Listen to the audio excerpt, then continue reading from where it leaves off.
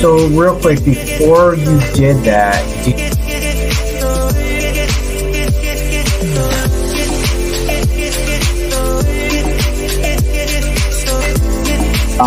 and your origin story, like how did you get into? Is that he made an age joke the last time we were? I'm gonna use that Kuka.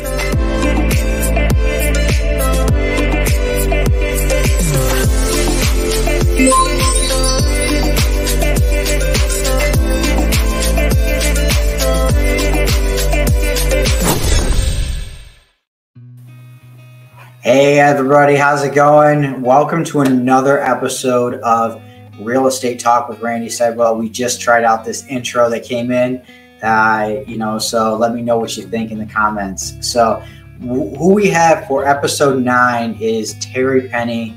Honestly, I've seen her at all the meetups and I've looked up to her as well. I see a lot of stuff that she puts out. So I'm very, very excited and very happy to have her on this show. There's probably nothing that if it's real estate related, she's probably done it or getting into it.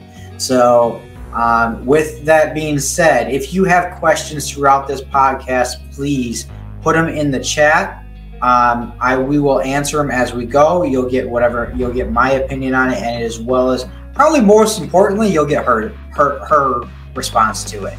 So again, put them in the chat here, whether you're on YouTube or you're on our Facebook channel. All right. Try to go to our YouTube so we can get the algorithm more going in there in that direction, and I can actually post your name in here. Otherwise, I'm just gonna have to say your name when you have questions. With that being said, welcome Terry Penny. How you doing? Hey Randy, how you doing? Awesome. So I'm very excited to have you on the show. All right.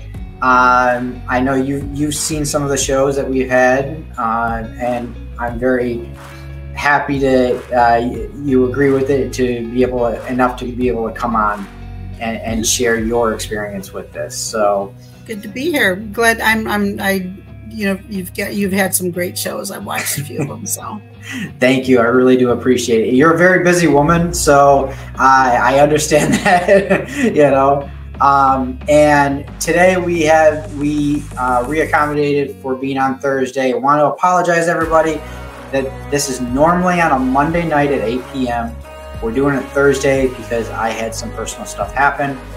I don't want to get into exactly what it was, but either way, everything's taken care of, everyone's safe, no problem. So, with that being said, thank you, Terry Penny, for having, for accommodating the change and everything like that. And what's actually really cool is your name is actually my mother's name. So, Terry, yeah. Okay. So, that's really cool. Be a lovely woman. She is. She's a very lovely woman. Very lovely woman. Yeah. So, anyways, tell me a little bit about your how you got started and how you got into real estate in general. Okay, we gotta go back more than 30 years. I got my real estate license in 1992. So it's been 31 years. I started with Real Estate One. I'm currently with EXP. Okay. And update, I just passed the broker's exam on Tuesday. So I am now a broker, and the reason for doing that, just to fast forward, thank you, is I'm opening a property management company. So I've been managing my own properties for 30 years, and I'm partnering with my contractor who's also been in construction for 30 years. So, right. but to answer your question, yeah, I got started as a realtor in '92. My first year, so it was so different back then because I was at like a 45% commission, and MLS was literally a book that someone had. We didn't have the internet back then, right? So right. They'd come into the office and actually look through a book of all the listings and everything, and we would submit our offers standing at the fax machine. So So I think I lost more money than I made my first year. And then I got into learning about investing. And that's when it changed really everything. I wasn't a very good realtor. I'm not a good realtor now, 30 years later, because off market is my comfort zone. I have access to the MLS, but I really don't do anything with it other than checking comps, doing CMAs, doing research for my own investing or for wholesaling. So I've been wholesaling for over 30 years, but off market's my comfort zone, even though I'm licensed. Got it. So that's another reason why I like bringing you on and why I follow you, is because you're a fellow wholesaler.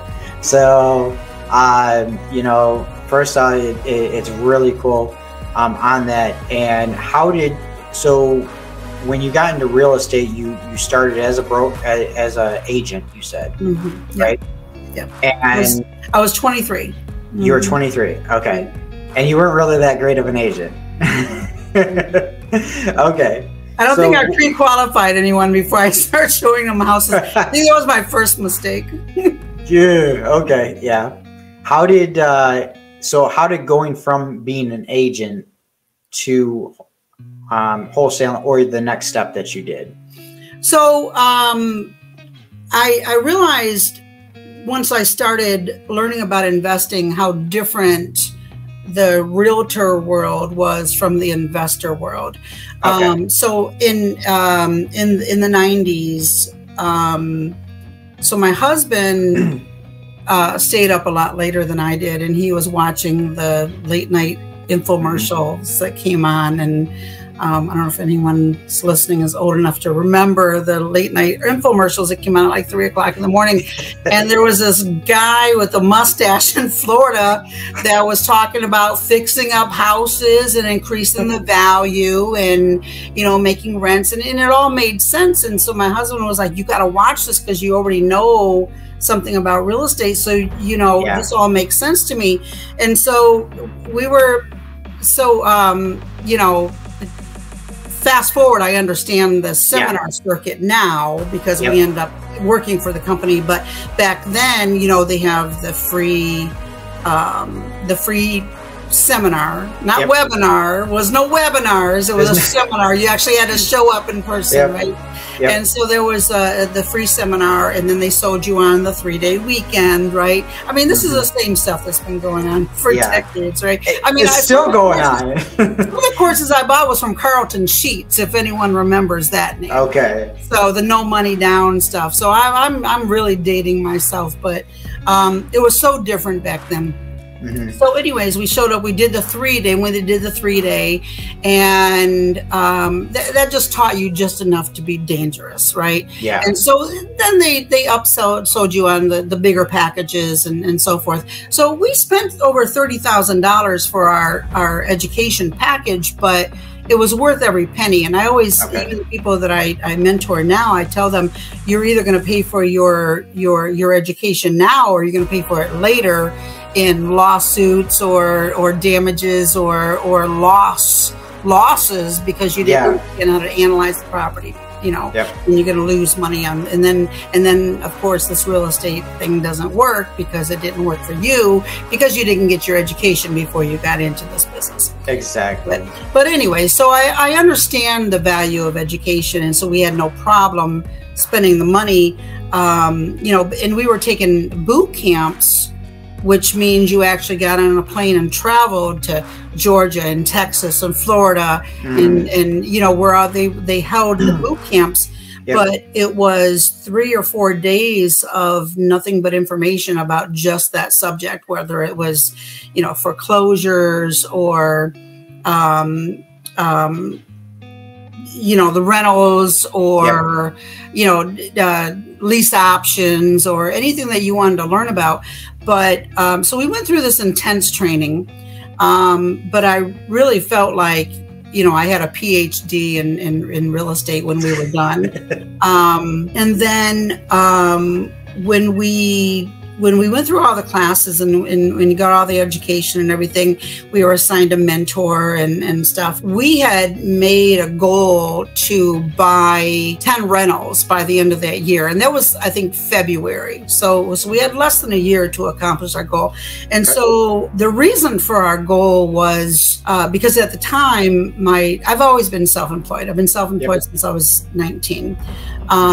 So I've never been into the W-2 world. I've always been, I wouldn't be a very good employee. But anyways, I've always been self-motivated, been on my own since, I back up a little bit. I graduated at 17. I graduated from business school at 18, self-employed at 19, a self-motivator, had to. Right. Yep. So anyways, my husband was working as a corrections officer for a maximum security psychiatric prison. It was very stressful. Yeah. And so our goal was to accumulate enough rentals so that the cash flow, the total cash flow, would substitute his salary at the prison.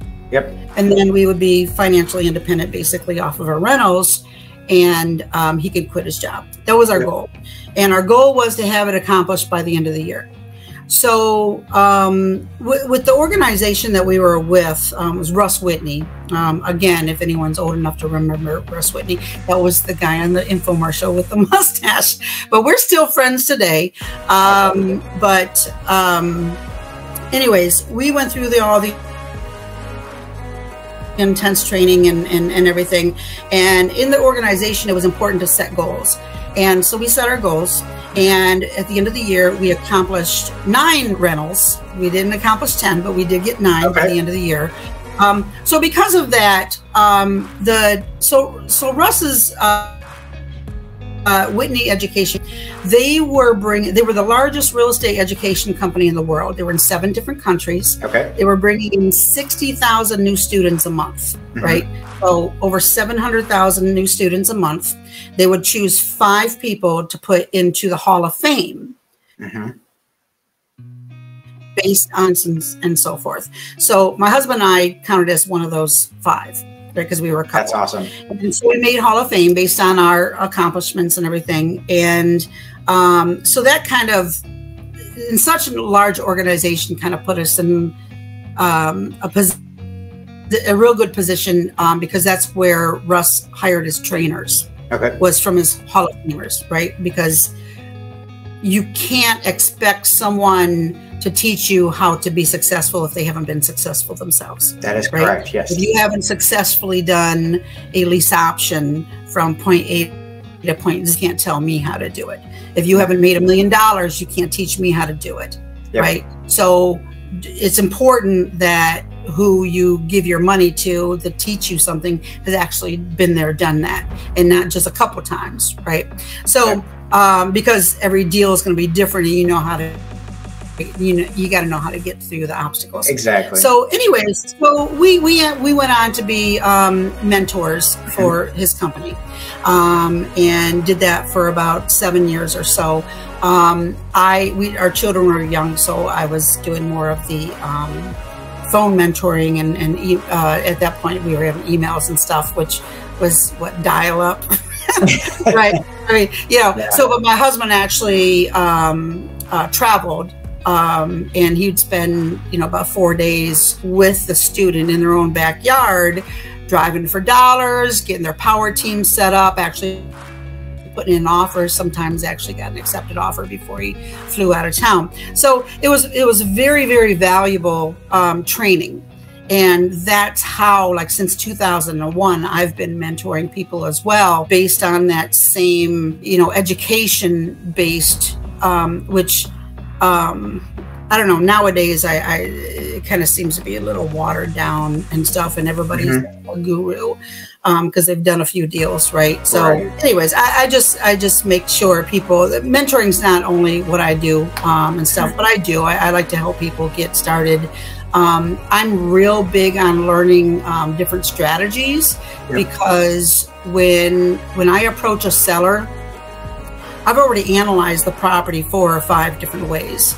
And so when I get to the seller, I'm going to present them with 3 or 4 different offers, let them make the decision of what works for them, so that they feel like they're more in control and not being taken advantage of, which I already know every one of these that I'm presenting is going to work for me one way or another.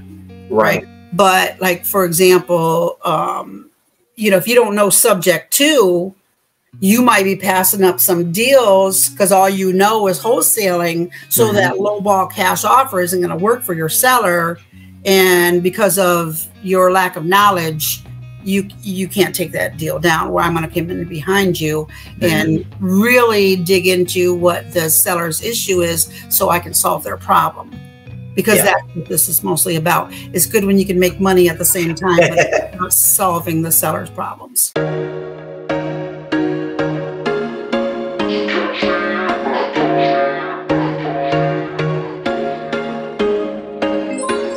There was once a day that I would pray for you. I'd go and misbehave just so you'd notice too. Sneaking looks up and down from across the room.